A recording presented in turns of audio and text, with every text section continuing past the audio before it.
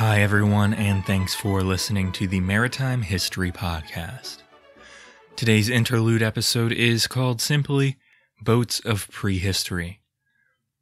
As far as for where our topic today falls on the timeline of the past, it's a tad difficult to pinpoint. The boats that we're going to look at likely came into use at a time that predates written history altogether, but many of them are still used by various cultures around the world today. So far in our first season, we've made stops at the cultural powers of the Bronze Age world. We've seen some of them rise and fall, while others have waxed and waned, yet remained standing as the Bronze Age drew to a close. We talked about the reed boats of early Mesopotamia, and we saw how Egypt's early papyrus rafts gave way to wooden vessels that were designed to imitate the form of their papyrus predecessors. Eventually, wood became the boat and shipbuilding material of choice for those who could afford it. Today, though, I want to circle back and look at the early boats that were used by some of the cultures whose written history didn't start until much later, but cultures that were undoubtedly busy in their own corners of the globe, even while Egypt was at its apex. These cultures include places like Northern Europe, the Americas, mainland Asia, and the island cultures of Southeast Asia, down even to Oceania and Australia. Many of these regions are comprised of large numbers of islands, especially Polynesia and what we would call Maritime Southeast Asia, so boats factor heavily in their history. Now, to set the tone for our discussion today, here's the opening paragraph from a book called The Ancient Mariners, written by Lionel Casson, who was one of the early authorities and writers in the field of maritime history. He opened his book by saying the following: "In the very beginning, men went down not to the sea, but to quiet waters, and not in ships, but in anything that would float. Logs that could be straddled, rafts of wood or of bundles of reeds, perhaps even inflated skins." From there, he proceeds to discuss some of the earliest forms of watercraft used by prehistoric man, the very topic that will be our focus today. At the outset here, I should note the reason why I didn't tackle this conversation at the beginning of the podcast, the place where it fits chronologically. I feel that when it comes to history, it's important to stick to primary sources as much as is possible. That was one of my initial goals on the podcast, as it continues to be. If you've listened through to our current stage, you'll know that I do appreciate the utility of archaeology, scholarly research, any other field of study that can contribute to a more comprehensive view of history. The main reason that I've shied away from the earliest days of these other cultures is simply that we don't have any written primary evidence from them. Everything we know about their early development is based on archaeology and a piecing together of the information that's revealed thereby, which leaves us trying to form a coherent and internally logical theory of what happened in the past. This endeavor isn't entirely a shot in the dark, please don't misunderstand me.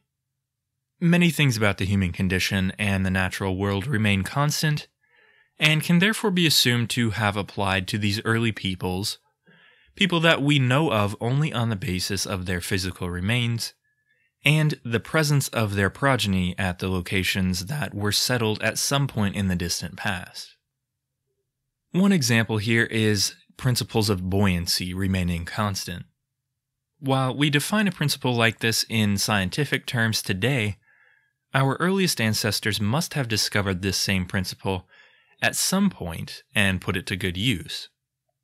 After all, just about anywhere you go on Earth where there's a body of water, chances are that you'll find something floating there. Driftwood, a log, use your imagination. It's a short step from seeing that drifting log to then attempting a ride on the log. And the very first sailors to step off the shore and into the world of the ocean must have been possessed of no small amount of courage. The human urge to explore and push boundaries is undoubtedly another constant that must have played a role in our earliest forays into the vast ocean. We could probably list many other constants here, but I think you get the broad idea. Beyond these constants and the archaeological remains, we are left with theory. Many of these theories are reached via a backward extrapolation of the ways in which some cultures still interact with the rivers and seas today, taking their current practices and looking backward to see how they've changed through recorded history, and then by extension, how they could possibly have originated and changed in prehistory up to where the historical record begins. That's basically what I'd like to do today, to look at these theories as they currently exist and to see what the current thoughts are regarding the prehistoric watercraft of cultures around the world. In many areas of the world, some of these watercraft are still in use today by the indigenous people, a reality that actually goes a long way toward the formation of our views about prehistory. I suppose we can start with a boat that's been called the oldest boat found so far. As I'm too American for comfort, I'll stick to calling it the Pes canoe, but I really like the name in Dutch. They call it Boot van Pes. The name of this canoe comes from the Dutch village that was near the boat's resting place, a location that was uncovered during the construction of a highway. The course of this highway ran through a basin that was filled with a peat deposit, so the workers had no choice but to dig up the peat and fill in the hole. As you may have foreseen, while digging up the peat deposit, they found what looked like a log, a minor inconvenience that they simply tossed on a cart and ignored while they finished up their work. If you've listened much to other podcasts about discoveries in prehistoric Europe, you'll no doubt be familiar with the great preservative environment that peat bogs and deposits can be, this case being no exception. Thankfully, several days after the workers deposited this log on the aforementioned cart, an observant, though some might say nosy, neighbor took a look at the log and immediately knew that it was something much more significant.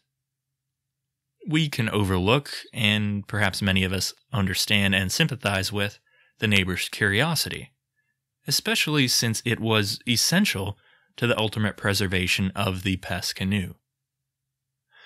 The canoe was freeze-dried to preserve it for future study. Now, the main point to note in relation to the Pes canoe is that it falls under the category of a dugout canoe. Many other examples of dugout canoes have been found around Europe and elsewhere, and many of these finds have been dated to very early times. The Pes canoe was dated as early as 8000 BCE, on the basis of a pollen analysis, but these dates aren't without controversy, nor is the theory that this artifact was even originally used as a boat. It makes a bit of sense that the oldest of watercraft would be fashioned as a dugout-style canoe. It's not very difficult to find a log, to hollow out part of it, fashion the ends into rudimentary rounded points, and then use the rest as a easily made flotation device. Indeed, even simple flint or antler and bone tools could be used to hollow out a dugout canoe. It would take a long time to do so with such tools, but what other distractions did prehistoric man have, really? Study of the Pes canoe has revealed marks in the hollowed out portion that could indicate the use of flint tools, but others still claim that the item could have been an animal trough and would not be very seaworthy anyway. The general consensus, however, is that the Pes canoe was indeed intended to be a dugout canoe. As I said, many other such dugout canoes have been found in numerous locations. The second oldest claimed dugout is the Dufuna canoe, found in Nigeria and carbon dated to around 8,000 years old. Many prehistoric dugout canoes have been found around Germany, Switzerland, the UK, and Ireland, and a quite heavy concentration in Northern Europe, particularly in Scandinavia. Younger examples of dugout canoes have also been found in the Americas, particularly in the Northwest, where the trees grow large, and throughout the islands of the Pacific. We could keep going, but the bottom line is that the dugout canoe is a universal example of the earliest of mankind's efforts at taking to the water. Just because it's one of the earliest forms of watercraft doesn't necessarily mean that it was the precursor of all other forms. This is one of the tricky aspects of peering this far back into prehistory. We can't say with any degree of certainty what came first, how it came to be, or so on. On one hand, the dugout must have been an early type of watercraft. It's easy to conceive of, easy to make, and it requires minimally sophisticated tools, although metal tools were much more effective, I'm sure. On the other hand, you do actually need a log of large enough size to be useful, to fit a small person or persons into, and in some parts of the globe this presents a problem. The other problem with any theory is that, with a window of millennia as your focus, a large, single piece of wood is going to fare much better than would a hide boat or a reed boat or a bundle raft. It's a pure matter of mass and the effects of decomposition on varying materials. You catch my drift, I think. While dugout canoes may be the oldest watercraft types we found, we can't assume that they were the first forms of watercraft fashioned and used by prehistoric man.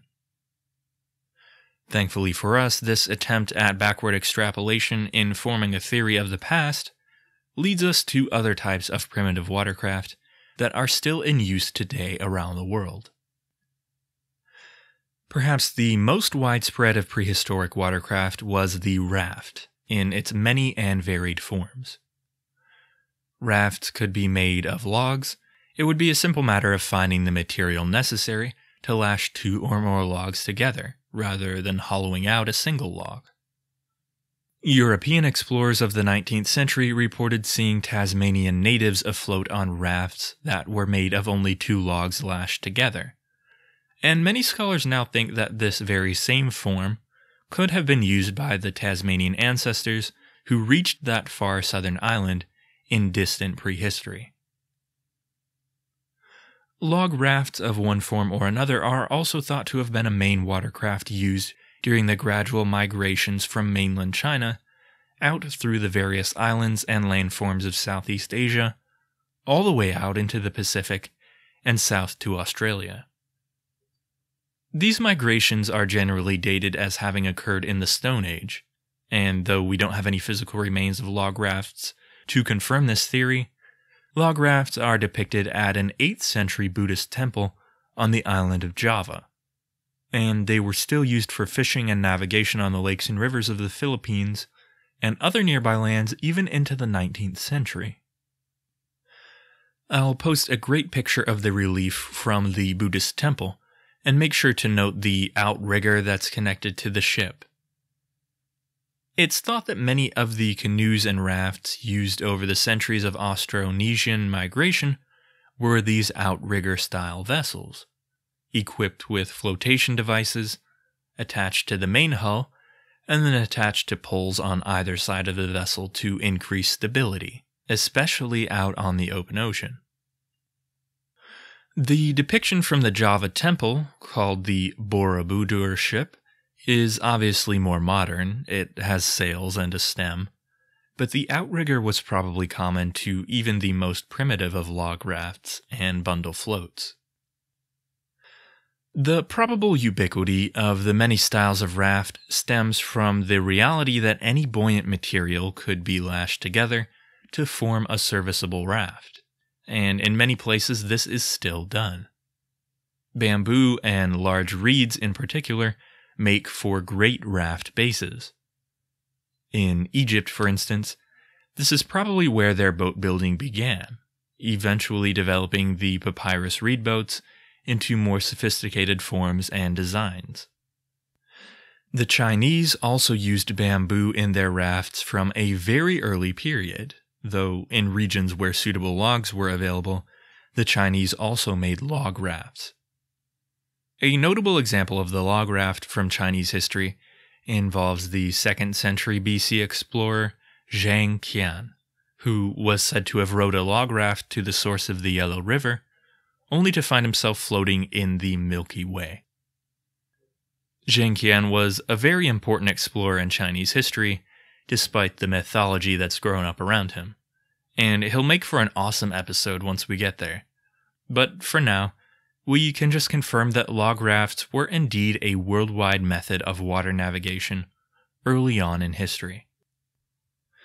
We haven't touched much on the craft used by the natives of North and South America yet, and beyond dugout canoes, outrigger canoes, log rafts, and bundle rafts, the main vessel type present there and elsewhere were hide canoes and bark canoes. Reed bundle rafts are, and probably were, more common in South and Central America, where suitable reeds are more plentiful. And as I noted earlier, dugout canoes were common to the Pacific Northwest, where larger trees are easily gotten. Elsewhere, however, bark boats were used widely, particularly in North America, but also in portions of Brazil and in the Amazon River basin. A bark canoe is just what it sounds like, a canoe that has a skin fashioned of bark. Particularly in eastern Canada and the northeast United States, out of birch tree bark. Generally, a frame would be made out of other sturdy wood, and the birch bark would then be sewn together and stretched over the frame, then sealed with pitch from other nearby trees.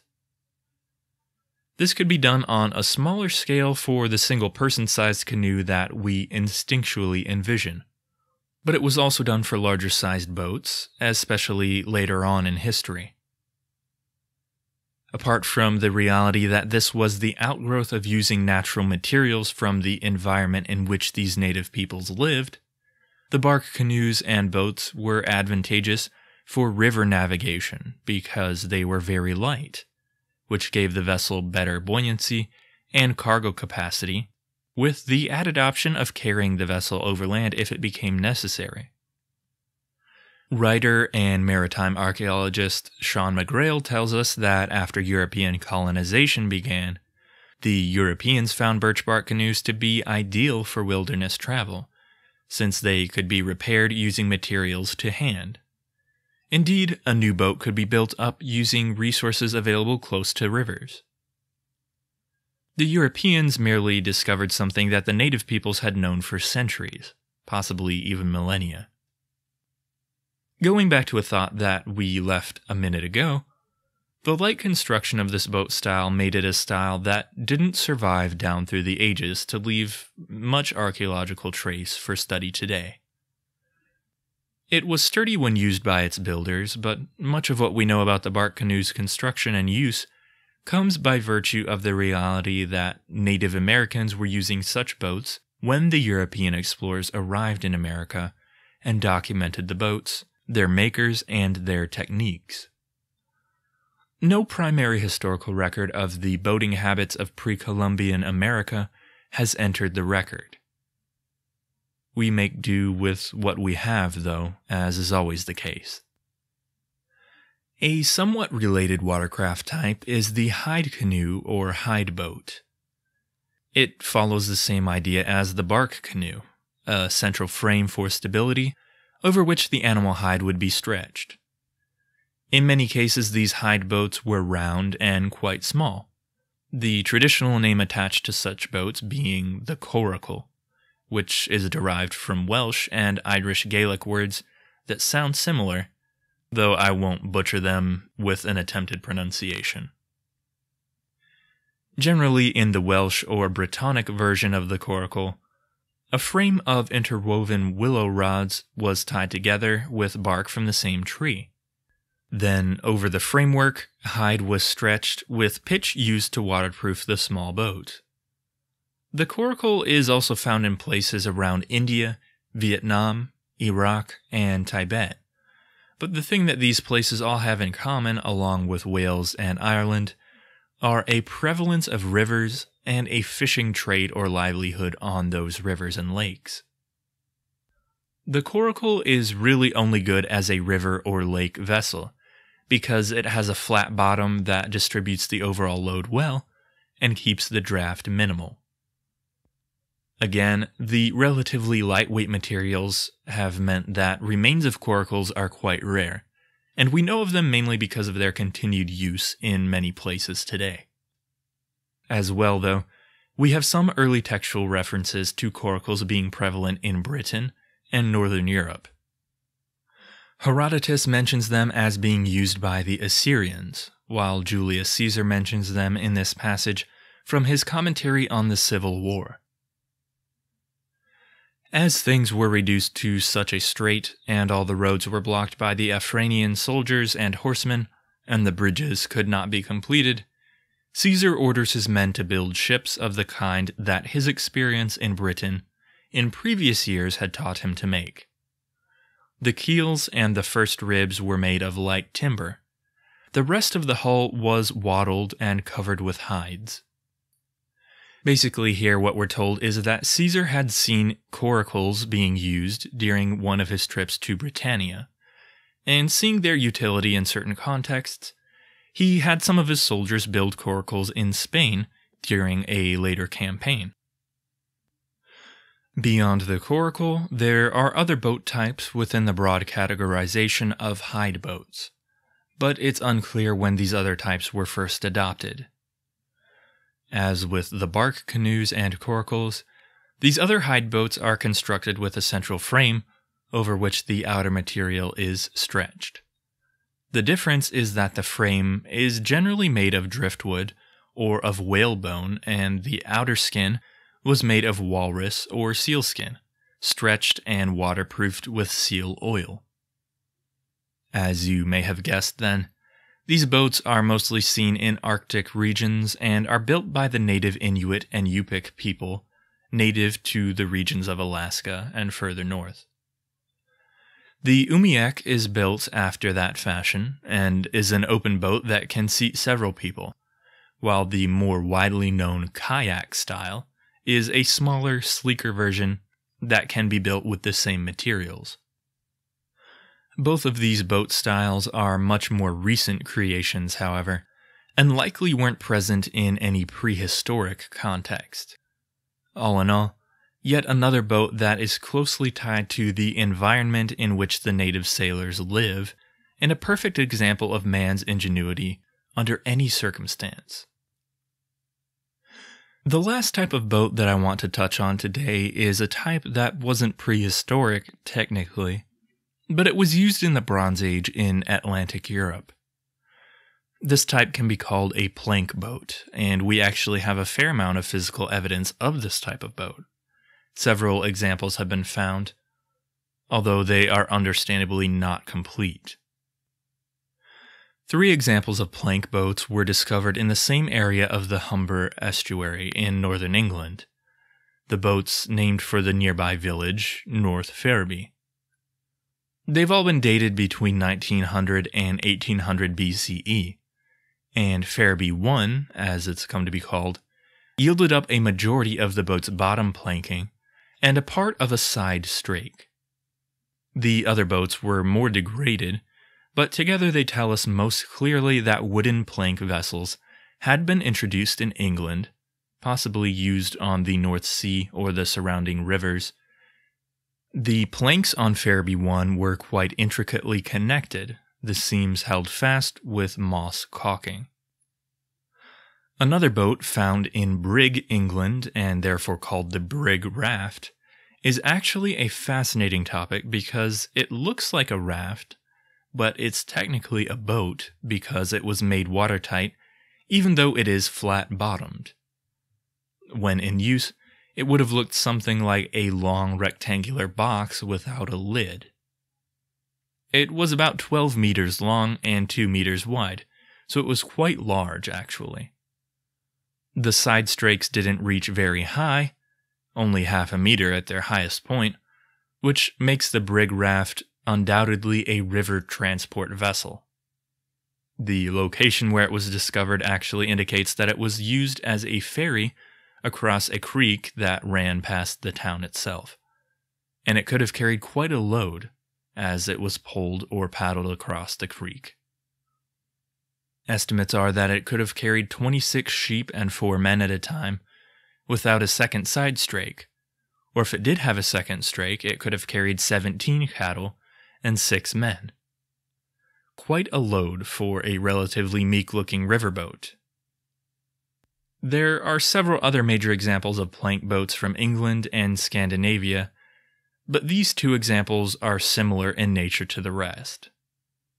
They indicate that England and other northern European locales had developed relatively sophisticated plank boat construction methods, using these boats as transport on the many rivers and lakes of northern Europe.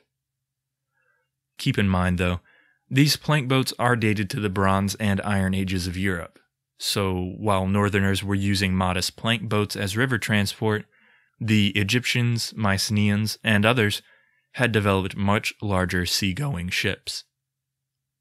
They did have a bit of a head start when it comes to civilization and its related advantages, though, so I guess it's a little unfair to compare.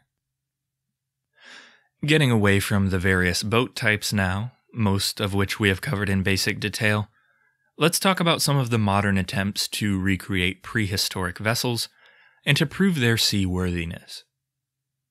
These endeavors had at their root the desire to show that peoples from various epochs could have successfully made transoceanic voyages with very rudimentary vessels. Navigation is another issue altogether, one that ought to have an episode all to itself, and which we may do at some point in the future. But for now, we should recognize that any prehistoric maritime endeavors would have had more to figure out when it came to navigation than they would have had to figure out when it came to building a serviceable boat. Anyway, one of these historic recreation voyages, probably the most famous one actually, was Thor Heyerdahl's Kon-Tiki expedition. This expedition built a balsa wood raft made of 9 balsa tree trunks lashed together with a hemp rope. Other materials available to prehistoric man were used to increase stability of the raft, and it was equipped with a wood mast structure and several sails. The main goal of the 1947 expedition of the Kon-Tiki was to prove that Polynesia could have been settled by peoples from South America sailing westward over the Pacific Ocean, which contrasts with the long-reigning theory that people from Southeast Asia had simply continued on their eastward expansion. A key point in Heyerdahl's theory centered on similarities between the famous statues of Easter Island and some lesser-known statues at Lake Titicaca in Bolivia. Heyerdahl and his crew did manage to sail Kon-Tiki 4,300 miles to Polynesia, proving that such a journey was possible. The feat did not, however, sway the scientific community in their belief that Polynesia was first colonized beginning in Asia. At the least, even though Heyerdahl's voyage didn't prove the occurrence of a pre-Columbian voyage from South America to Polynesia, he opened the door to that possibility and spurred others to keep searching for proof. The civilization of these remote Pacific islands has been, after all, a question that's plagued Western thinkers since Captain Cook first discovered the islands in the European exploration sense of the word discover. Cook is said to have uttered his bewilderment at the discovery, saying, "How shall we account for this nation spreading itself so far over this vast ocean?" I'll let you draw any conclusions regarding what this viewpoint reveals about the European mindset in the 18th century, but that's far enough down that avenue. Heyerdahl stood at the proverbial helm of several other expeditions over the course of his career. Ra 1 and 2 were papyrus reed boats built after the fashion of Egyptian depictions such as we've discussed already. He attempted on 2 occasions to sail the reed boat from Morocco across the Atlantic with the aid of the Canary Current, which is a surface current in the Atlantic that's driven mainly by wind patterns. Ra 1 made it 4,000 miles before taking on water and splitting in 2, but the second go-round was more successful.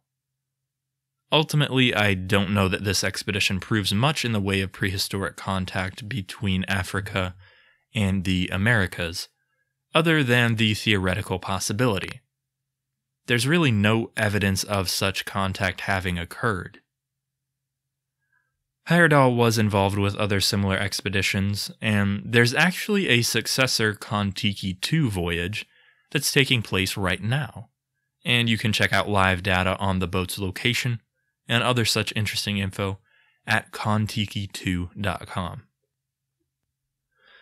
A historic recreation voyage that's maybe more applicable to our talk about prehistoric watercraft is one that's called the First Mariners Project.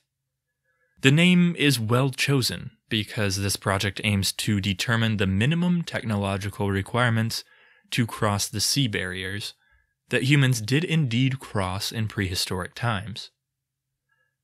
This project began back in 1996 and has since then undertaken numerous reconstruction projects of very basic raft types.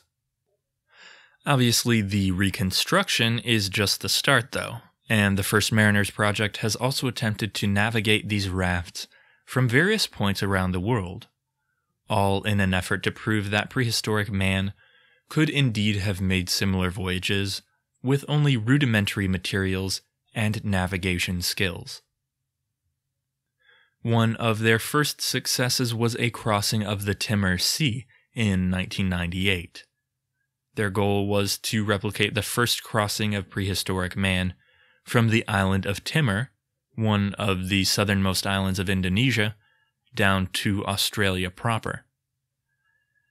As we've mentioned several times today, they had no physical evidence of what type of craft mankind would have used in our earliest crossings of the sea, so they opted to use rudimentary tools and materials to construct a raft similar to those we discussed earlier.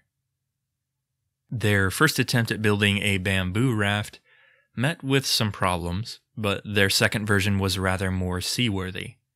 It was an 18-meter bamboo raft that weighed nearly 3 tons.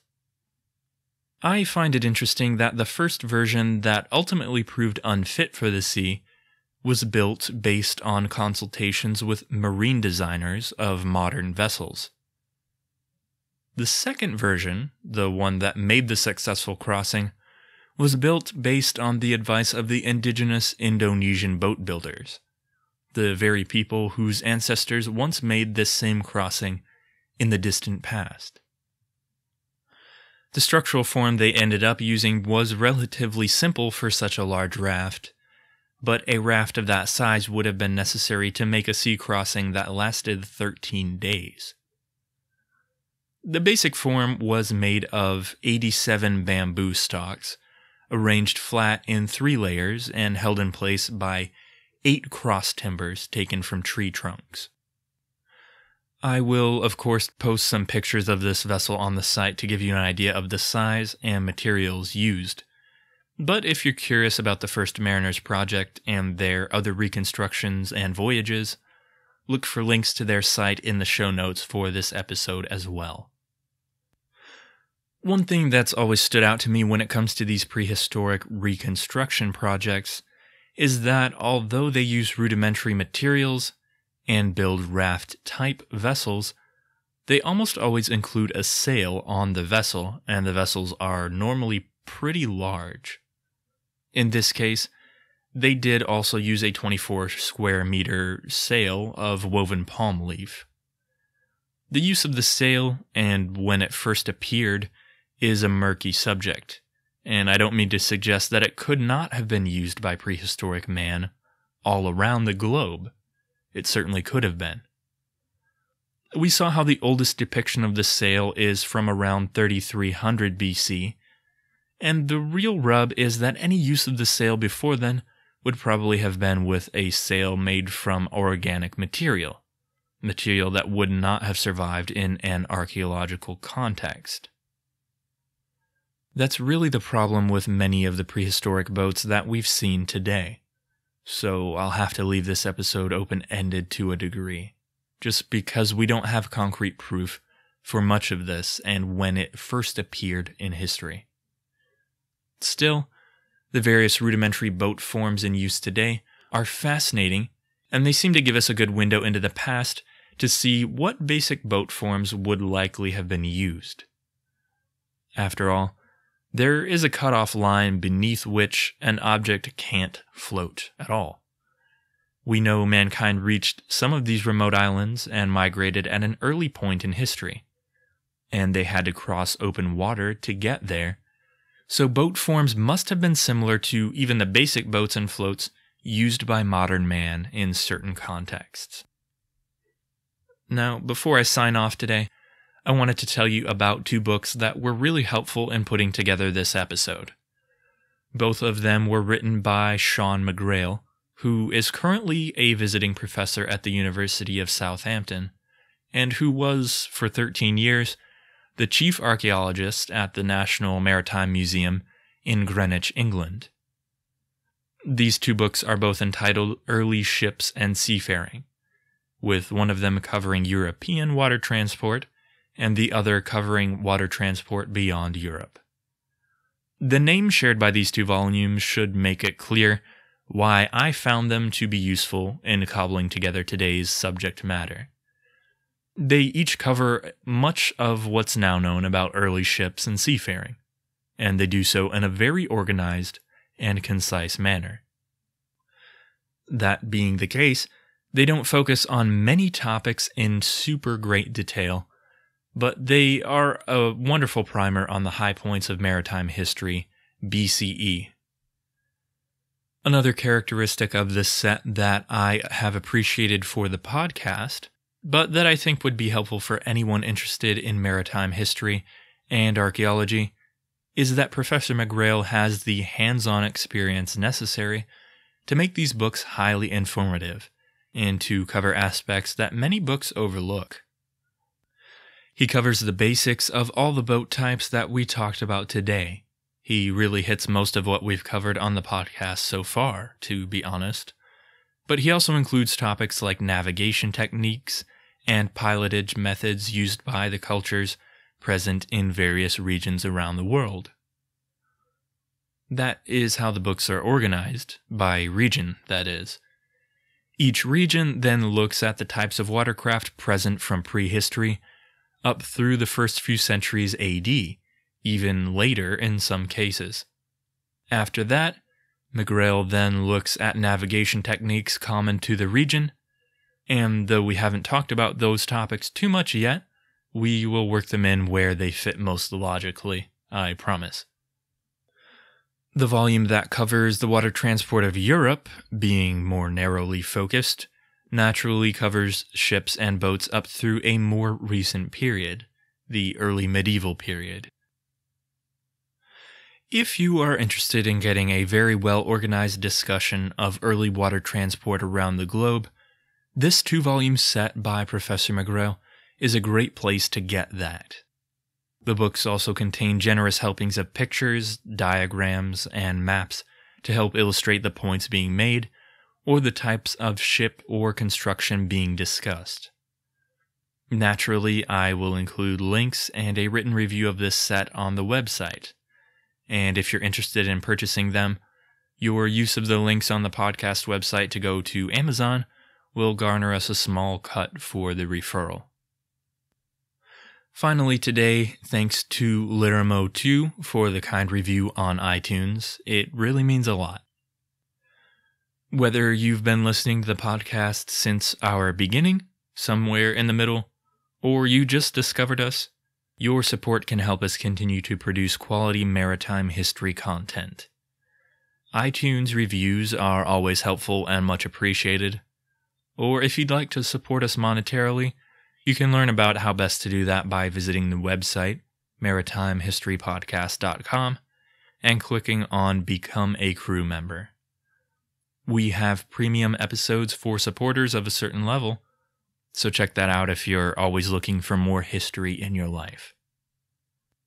That's all I've got on the agenda for today. I'll be putting out our Season 1 recap episode here in the near future, and then after that we'll be moving on to Season 2 before much longer. Thanks for the continued support, everyone, and until next time, thanks for listening to the Maritime History Podcast.